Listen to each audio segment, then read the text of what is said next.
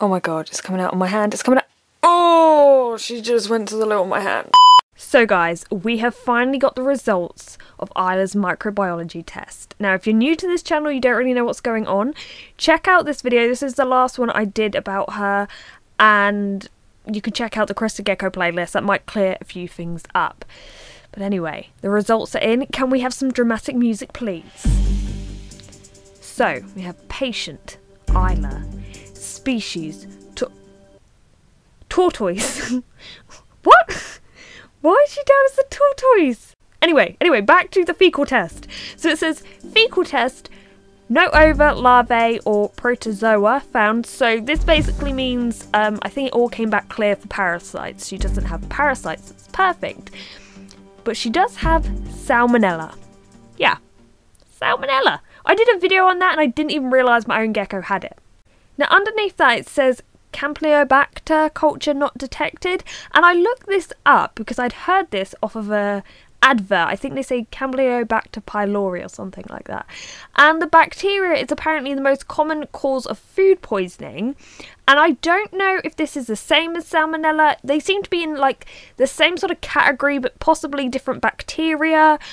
I don't know, I'm not a vet. All we know is she has salmonella. So I was also reading here that salmonella has come from a non-statutory species, and I don't exactly know what this means, so if you're a vet or a microbiologist out there, just like to translate this for me, I would greatly appreciate it. The other thing this test does is figure out which antibiotics will be most effective in getting rid of the salmonella, and the one Isla has been prescribed is enrofloxacin. I think that's how you say it. It's also known as Bactril, which is a fairly common one, I think. I've used that once before on one of my pets. And I have to give her a tiny dosage of that every day for the next 3 weeks. So what does all of this mean? Will my other geckos catch it? Why is she chunky when she's so ill? And don't all reptiles carry salmonella anyway? Well, that was my first thought, as I discussed like in the salmonella video.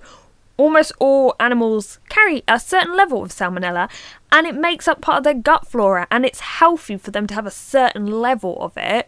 And if you wiped out all of that salmonella, that could make room for very nasty bacteria. So it was very difficult to try to find out exactly what's happened in Isla, if there's a different strain of salmonella that's also mixing with the normal healthy one that she should carry anyway.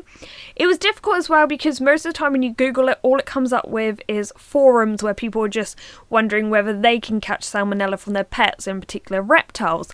So I really didn't get anywhere in my research, and also if I wanted to know exactly what strain of it is affecting her, I would have to pay a further £120 plus VAT, and yeah, this Isla's cost me enough already. I need like an Isla's vet fund or something going on.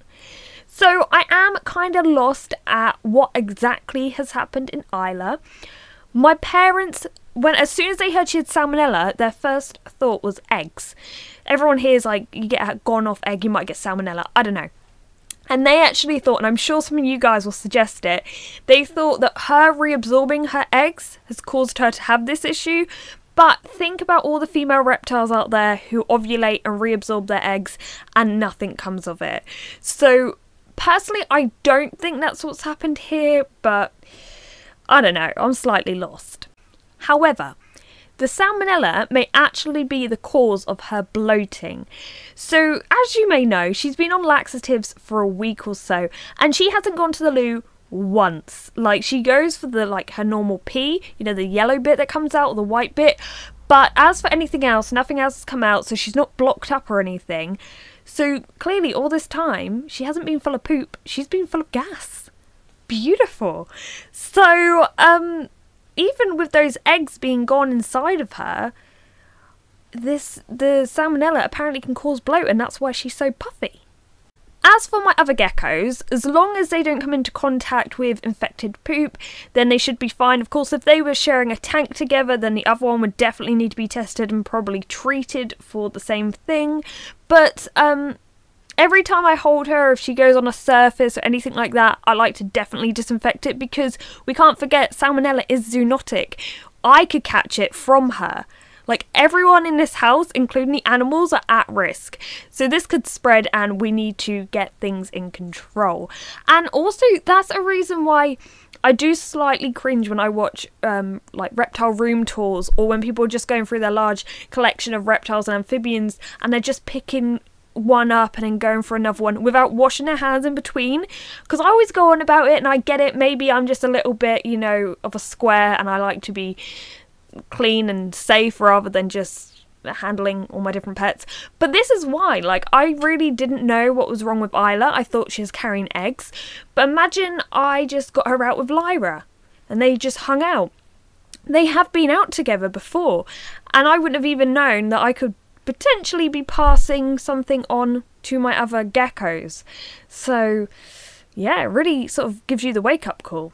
But yeah, I hope this whole fiasco is now coming to an end. I have no clue if this has anything to do with her ovulating, anything to do with the eggs. Maybe they just occurred at the same time, something intertwined. I don't know.